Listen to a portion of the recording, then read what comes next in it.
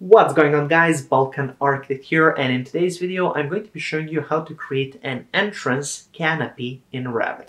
So I thought it would be cool to kind of go over creating a part of the building that maybe gets neglected when it comes to tutorials and courses, and that is this cool kind of entrance canopy. And I saw this one with these cool angled columns, and I thought, well, why not create that in Revit? That would be quite cool. So this video is going to be all about that. Now for this, I'm going to be using the massing environment a little bit, and then also using some columns. And if you want to learn more about these parts of Revit, these really complex advanced topics, make sure to check out my website, balkanarchitect.com. That's going to be the first link just below the video. There I take the extra time to go in depth and explore all of these topics. I have courses, over 100 hours of content. Each course is several hours, and just it goes in depth into all of these little settings and features and adjustments that you need to know. So if you're interested, make sure to check it out. Also, make sure to subscribe. I make useful Revit tutorials each week. I make multiple tutorials, so you don't want to miss any of those. And finally, make sure to like this video. It does really help me a lot with the YouTube algorithm. It helps promote the video to other people, so if you don't mind, hit that like button. Okay, so without any further ado, let's get straight into Revit. And here we are in Revit. So let's immediately get started by going to Models and then going to New. Now, as for the template file, I'm just going to be using my custom Balkan Architect template, the metric version. And if you want to check out my templates, you can find them on my website, balkanarchitect.com, and that is going to be the third link in the description. Anyways, let's now click OK, and let's let Revit start right up. Now, as soon as Revit starts up, let's get straight into it by simply building a small building, which is going to be kind of hosting this entrance canopy, or however you want to call it. Now for that, I want to just move here to the south elevation and add a few more levels. So let's go to the level tool. LL is the shortcut, and I'm going to be using a pick lines tool with the 3.6 meter offset. So let's add just a few more levels. Hit the escape key, go back into level 1, go to the wall tool, and here I'm just going to be using this generic 400mm wall. Use the rectangle tool, and then just make sure that it goes from level 1 up to level 4 and create that rectangle like this. Perfect. Now I'm just going to move it a little bit here. There we go. And now let's add a door. So an entrance means there's a door. So let's go here to the door tool. And because this is my template here, as you can see, I have many options for doors. And perhaps the best one here would be this exterior door, the largest one. And let's just place it here on this wall. Now, obviously, it might be a little bit small for this building, so you might want to try something different, but for now, for the purposes of this kind of example video, I'm just going to be going with this. Next, we have to model the canopy. Now the canopy, you can model that either as a roof, or you can just model it as a floor. In this case, I'm just going to be using the roof tool, and then we can host it on level 2 as Revit kind of offers us, and let's say yes. Now for the roof, you can, well, we can go with the generic 400mm type. That's quite all right. And then I'm just going to build a circle here, and I'm just going to place it at the center of the door, and let's make it 4 meters in diameter. Next, I'm just going to move it like so, and just a little bit outside of the building, perhaps like that. Let's make it 4.5. There we go. Perfect. So you want it to be a little bit outside, and then you want to just go to the line tool, go up to there, like that. Same thing goes here. And there we go, perfect. Next, go to the split element tool, SL is the shortcut. Split it anywhere along this line here. Hit the escape key a couple of times, go to the trim and extend tool, and then just trim and extend that like so. And finally, let's select the whole thing and uncheck define slope, and then hit finish. It disappeared. Well, that's because it's above, and here it is. So we have that canopy or that roof, and this is what that looks like. So once we have this, here above our door, the next step will be to kind of build the whole bottom part. Now, one thing that I'm just going to change is give it a little bit of an offset of like 1 meter, because it feels a little bit too low. Yeah, this looks much better now. Okay, so once we have this, the next step is to build a ceiling. So if you've seen the image, so here in this image, as you can see here, it kind of has that dropped ceiling, and then here it has the opening where the columns attach. So that's exactly what I'm going to be using. So let's go back into level 1 here. And now to see the roof above, we have to go here and find, or sorry, ceiling plan for the ceiling. And to see the roof above, we have to play around. Let's try level 2. Okay, now it's going to display it. That's perfect.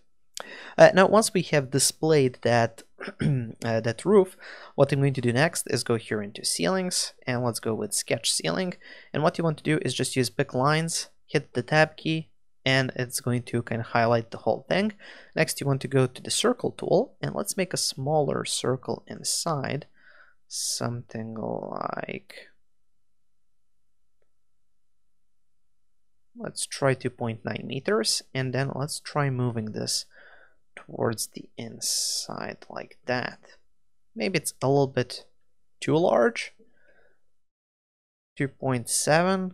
Yeah, that might be a little bit better, and then we can just kind of bring it closer to this edge here. There we go. Okay, so once we have this ceiling created, let's make sure to change it from generic to plain. Go to the 3D view and then hit finish. So as you can see, this is where it's located. So just by default, it's going to set it to the height offset of 2.6 meters. So let's increase that to 4 meters. We need a little more, 4.2, a little more, 4.6. Too much. Okay, let's try 4.5. Yeah, that's okay. We have that little gap. That's perfectly fine. And it kind of looks similar to that image. Okay, finally, let's go back into level 1. And now to see the construction above, we have to go here to the properties panel, scroll down a little bit, go to underlay settings, and change the range from none to level 1. And I think we have this look up option. Okay, that doesn't help. Let's try level 2. Okay, that's going to solve that. Okay, so now we can see the ceiling above, and then I'm just going to go here to the floor tool. Again, go to the circle, and let's create a smaller circle here. And I'm just going to move it a little bit like that. So this is what that's going to look like. And then just hit finish. Perfect. Go to the 3D view, and this is what we have. Now you can also bring this up. So the thickness of this is 150 millimeters. So we can just give it a height offset of 0.15, which is 150 millimeters. And then if I go into level 1 and just add a floor around that, let me just demonstrate that. So just a simple rectangular floor. Now, if you go to the 3D view, it's just going to look like that. So as you can see, it's a little bit above that floor, and that's exactly what you want to see. Okay, so once we have that created, now it's time to build our columns. Now for the columns, we first have to have something to host those columns on, because we want to know the path starting from here going up to the roof structure. Now we can achieve that by going here to massing and site, turning on show mass, and going into in-place massing. So this is going to be a little trick where we can use in-place massing to host our columns. So let's click OK. And now you want to go to set work plane, pick this plane over here. You can go to the line tool and just go from one side to the other. I'm just going to uncheck 3D snapping and make sure that the drawn work plane is selected, and just go like that. Now we have the center, so I can go here to the inscribed polygon tool. For sides, I'm just going to make it 8, and then I'm going to go like this. There we go. Perfect. And then I can just delete this line. Finally, turn kind of upward a little bit. Now, if this is giving you a problem, you can just go into wireframe mode, and now you can see that. Next, you want to go again to set work plane, and then you want to set the bottom of that roof. So not the ceiling. This is the ceiling. See how the ceiling has that highlighted inner circle, but like this, the inner circle doesn't highlight, meaning that this is the roof. And also it says roof next to my cursor, so that helps as well. Anyways, let's select that line. And now I'm just going to use pick lines to pick one of these arcs. Then go to the line tool, and again, just make sure that this is set to draw on a work plane. This is what's going to kind of make the main difference. So if this is if it's set to draw on face, there's a high chance you might mess everything up. So don't do that. Anyways, so just looking at the polygon here. Okay, so once we have this line, now we have the center. So again, we can go to the polygon tool, 8 sides. Go from that midpoint all the way out like this. Perfect. Hit the escape key a couple of times, and then we can select this kind of half circle and just delete that. Perfect. We can go back into hidden line and just make a selection, and because these are the only 2 things that we have, that's the only thing that's going to highlight. And now when I click on create form, it's going to create a form that looks like this. Now you might be saying, well, those aren't columns, and I do know that. Don't worry about it. I'm just going to hit finish, and I'm just going to be using this to kind of tell columns where they should go. Now the downside of columns is the fact if I go here to the structure tool and go to the column, even if I set this to a slanted column, I don't have the ability to pick lines. Now that's okay, but the downside yet again is the problem that I don't even have the ability to kind of pick out the point here that we have created. So instead of using columns, we can just use beams. Now this is going to give us a lot more versatility, because if I go here to pick lines, I can just pick out all of these lines. So that's kind of cool. What I'm going to do next is just simply going to go to load family and load in a different beam. So let me show you.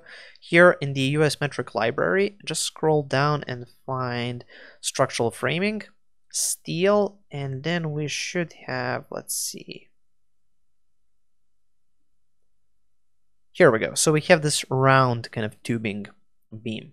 Hit open. Now you can select as far as the size goes. I'm going to go with this one, 168, and let's load in a few more. Let's try this one and then this one, so we'll see which one works the best. And finally, one more tip here in the properties for geometric position. You have a few settings here, and the important one is the Z justification, which is set to top. You just want to change that to center. So it kind of, the line that we select is going to be the center of our column, not the top of it. Okay, now I click, and this is what I get.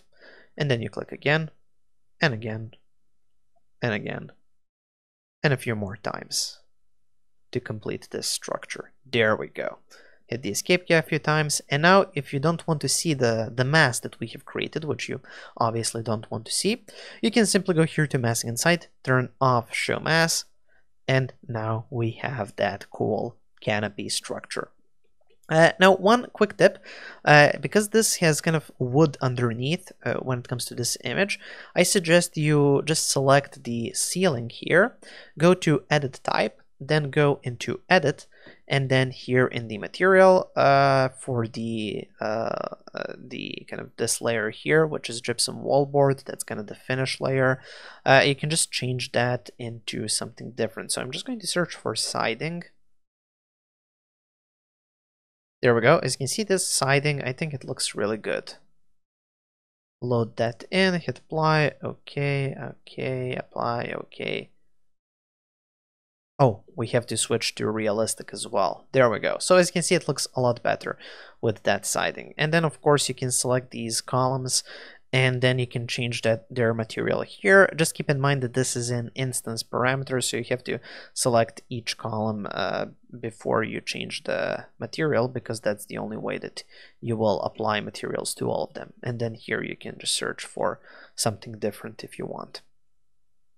But there you go, we have created our canopy. It looks really good.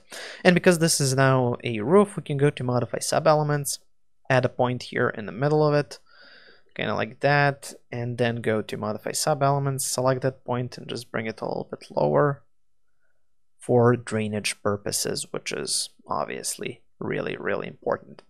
So that's why we use this. And then perhaps it could drain through one of these circular columns. That would be cool. Perhaps this one. here. Okay, and if it shows like this on the bottom, which obviously you don't want in this case, you just go here into edit type, you go into edit, and you just check variable here, which is just going to give it a variable thickness. And now, as you can see, it's flat on the bottom, but it has that kind of drainage curve on top. And that's exactly what you want to see. So there you go. We have created quite a cool canopy in Revit, and it wasn't really that bad. It was quite simple. So I hope you have enjoyed this tutorial.